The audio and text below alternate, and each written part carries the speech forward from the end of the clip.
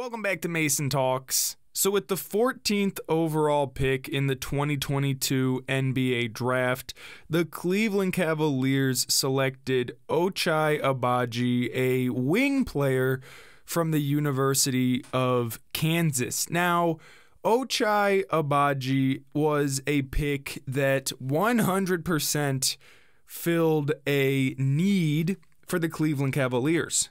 Coming into this offseason, the two biggest needs that the Cavaliers had were depth at the wing positions and depth at backup point guard. And backup point guard generally is a position where most teams look to add a veteran player.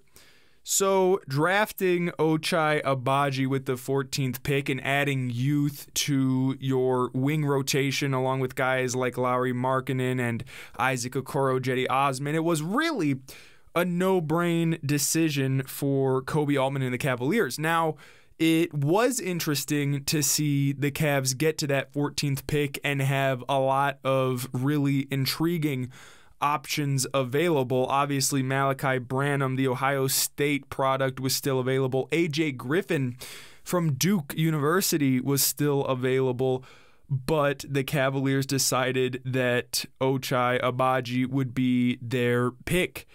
Now, Agbaji brings two key things to the Cavaliers, and the first and most notable thing that he's going to add to this rotation is three-point shooting. Agbaji last season was a 40% three-point shooter for Kansas. He took 6.5 threes per game. He hit about 2 per game, and that's really the key to his on-court abilities. He's going to be a shooter. He's going to be a guy that spaces the floor for the Cavaliers, and that is something that they desperately need. The Cavaliers really lack spacing. Obviously, Darius Garland can hit threes. You see Lauri Markkanen hit threes. You see Kevin Love hit threes. But outside of that, the Cavs don't have a lot of guys who can space the floor. And when you have a team that is based on Darius Garland, who likes to attack the basket, Evan Mobley and Jarrett Allen, who both like to attack the basket, adding players who can shoot threes, stretch the floor, and really space things out for your offense to work, that is a key thing. That's something very important to have, and Ochai is going to immediately add that to the team. But on top of that, he showed at Kansas the ability to be a very capable defender with his size, with his frame. He's able to guard multiple positions, and he's going to add some versatility to that Cavs defensive front. He's going to be a guy who, much like Isaac Okoro, can be at least, just flexible defensively. He can guard multiple different players, multiple different nights, and that is something that the Cavs also needed. They, obviously, Evan Mobley and Jarrett Allen did a very good job protecting the paint last season for the Cavs, but at times their perimeter defense was suspect, and Ochai Agbaji is somebody who will be able to help that. And I think on top of that, one thing that it probably was highly valued by the Cavaliers was sort of his college pedigree. And I think that this is something that really should be viewed as valuable by more teams, and that is how these players contribute. And when you look at Agbaji, he obviously was a 4-year player.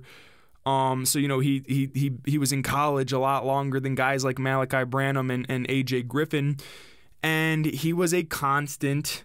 He was a player who was constantly improving and constantly contributing to one of the premier college basketball programs ever at the University of Kansas, and that, of course, all culminated this past season when Kansas won the March Madness tournament. They won the college basketball national title, and Agbaji was part of that. He was part of an ultimate winning effort, and that is something that the Cavs need more of. They need these players, and they did a good job developing that this past season, and I think the Cavs are definitely getting there.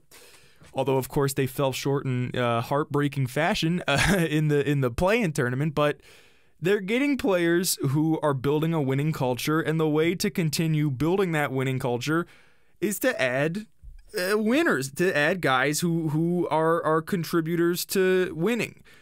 And, we've seen that with previous teams who have been able to rebuild from really the ground up through the draft, like the Golden State Warriors. They obviously got Steph Curry in 2009, but then they just kept adding these sort of, they added guys from winning programs, like Draymond Green came from Michigan State, another one of those premier programs. And you see these teams are able to add through the draft winners, guys with winning mentalities. And I think that's something that Ochai can add to this team, and I'm sure that Koby Altman valued that.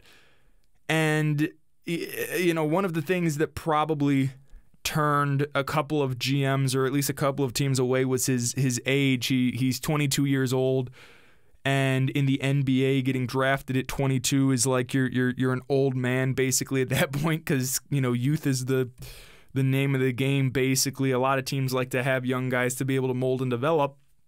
But for the Cavaliers, a team who last season just missed the playoffs and they're just looking to get over that hump, I don't think the fact that he's 22 years old is going to be a detriment. In fact, I think it could be a benefit, because that puts him right along the same tracks as Darius Garland and Jarrett Allen and Collin, Sexton and the rest of your core. He's not going to be, a couple of years behind, a couple years, needing development. He kind of is a plug-and-play 3-and-D guy, and he might not be destined for stardom. He might not be this incredible, multi-time all-star player, but Ochai Agbaji, I think, is going to be a contributing piece, a very good contributing piece to this Cavs team and their hopeful run to the playoffs. Let me know in the comments, what did you think of this selection? Do you think Agbaji will be able to continue being a sharpshooter for the Cleveland Cavaliers? Thanks for listening to the Mason Talk Sports Show. I will see you in my next episode. Goodbye.